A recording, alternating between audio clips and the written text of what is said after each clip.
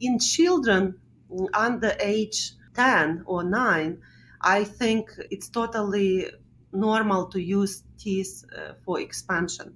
There is no need to use bone anchors. I never use bone anchors under age 9 or 10. But I design expanders so they are very retentive on the primary teeth. And I try to use as minimal as possible permanent teeth for expansion.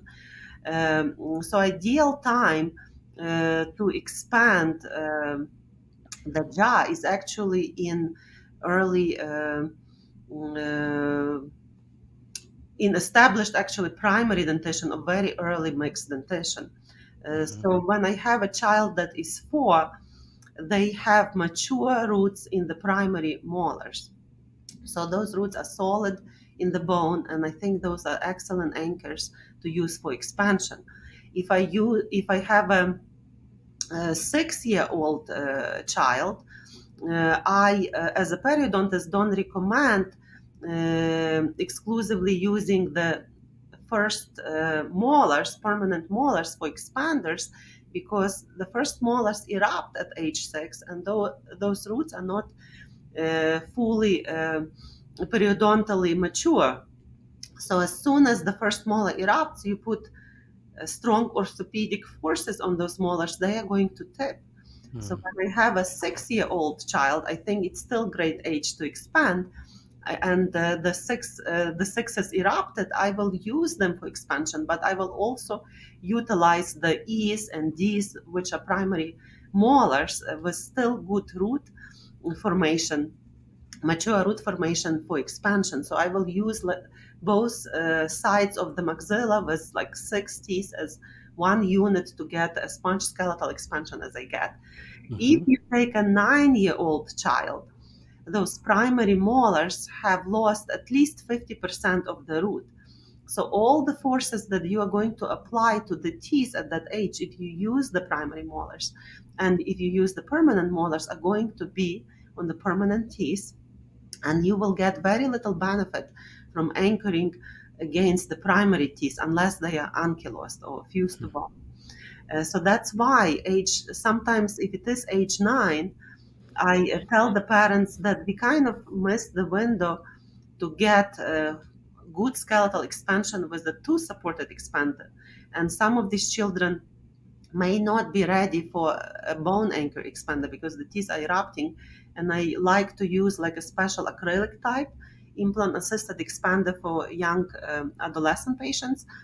So you may be able to use MSE with additional like 2 implants and bands on 6s, or sometimes if you still have enough room for the teeth to erupt and there are no airway issues, sometimes it is better to wait until they are in the permanent dentition and do the implant assisted expander at age 11. But I think it's nonsense to use implants in a 6-year-old or 5-year-old. Basically, we have technology today to utilize teeth to expand young children, utilize teeth for anchorage with 3D printed or acrylic expanders that offer very good anchorage and stability and very nice opening of the bone. And when you use teeth as anchors in a 6 or a 5 or a 6 or a 7-year-old during that special window that you described, are you actually getting a diastema? Are you splitting the maxilla, or is there some other growth mechanism occurring on the alveolar side? When we talk about skeletal expansion, whether it is adults or children, that means that we are opening mid-palatal suture at the minimum. Usually, if it is done without surgery, and in children expansion is done without surgery, that means that we are opening mid-facial sutures. So the whole mid-face is going to have a change at the level of the sutures. That means that the mid-palatal suture should open. That means that some of the frontonasal sutures are going to be remodeling.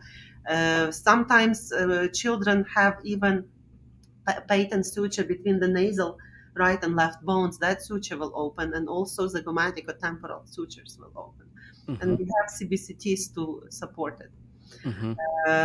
If if you use some of the, but I also use special palatal plastic shields to allow that uh, optimal skeletal expansion actually to happen. If you just use the teeth and there is a space between the screw and the palate, usually you also will get banding of the alveolar bone and tipping of the teeth.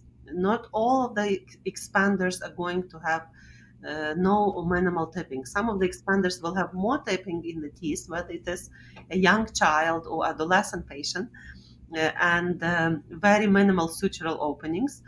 And some expanders will have a lot of sutural openings with very minimal tipping of the teeth. So I am shooting for the ones that will be opening the bones and will be minimally tipping and bending alveolar bone.